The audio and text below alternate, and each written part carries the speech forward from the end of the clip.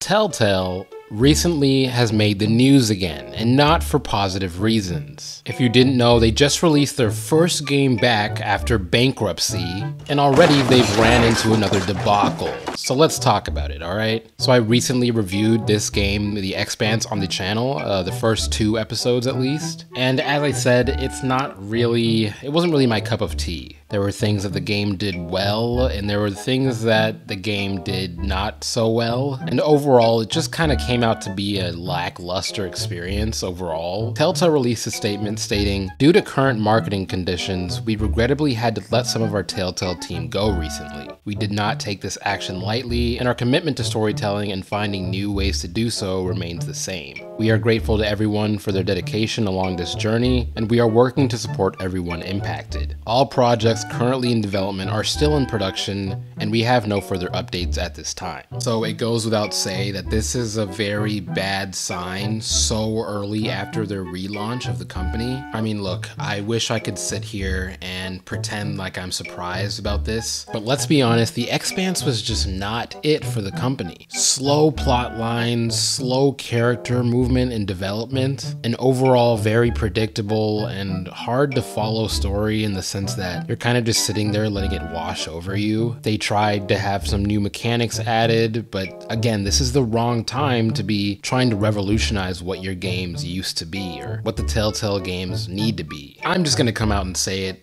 The first game that these people should have released is The Wolf Among Us Season 2. Let's be honest. Listen, it's one thing to have your entire audience asking for something and kind of understanding that and taking more time to work on it. I understand that portion of this. But if we think brass tacks, if we think business for just a moment, the company right now needs money. It needs funding. It needs ways to provide for the people that they have in the company. The only way to do that is to produce a title that you know is going to get attention enough to generate income. The Expanse being the first game that they decided to produce was just the wrong decision, and I'll tell you what happened. They produced The Expanse, they put a lot of time and effort into it, they marketed it as hard as they possibly could, they pushed it down all the right avenues. However, as people did not really like the game and word of this spread throughout the gaming community, people stopped buying it, and the income generated was just not enough to keep their company afloat, at least not with all the people that they have on it right now, or used to have on it, I should say. It's also worth noting that this does not exactly inspire, I don't know, excitement when it comes to The Wolf Among Us Season 2 and how it's going to turn out as a game. All I'm saying is that usually when it comes to projects of this size and that have been worked on for this long, when there's a lot of assets being thrown around, a lot of people moving around, writers moving around, it typically affects the product considerably. With all the mumbo jumbo that happened with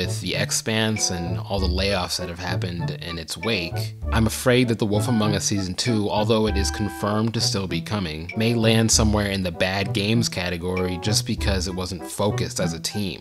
Will we shed a tear or two? So I think so. However, how you play the game actually would affect this. I'll say that. So you might shed a tear, maybe you won't.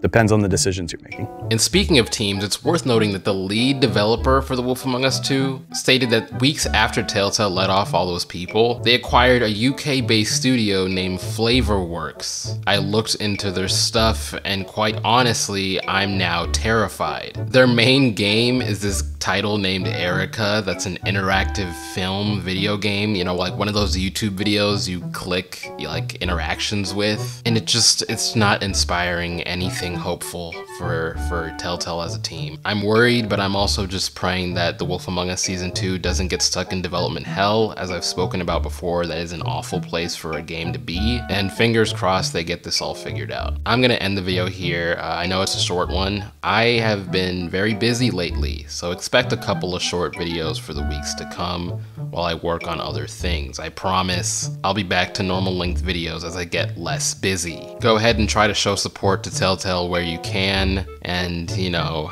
I don't know, donate to them. Thank you for watching. If you like the video, subscribe if you want to subscribe. And here's the fade out. I'm fading out now. I'm going now. I'm gonna, I don't know, play The Walking Dead again to remind me of Telltale and their glory days. So here I go, I guess.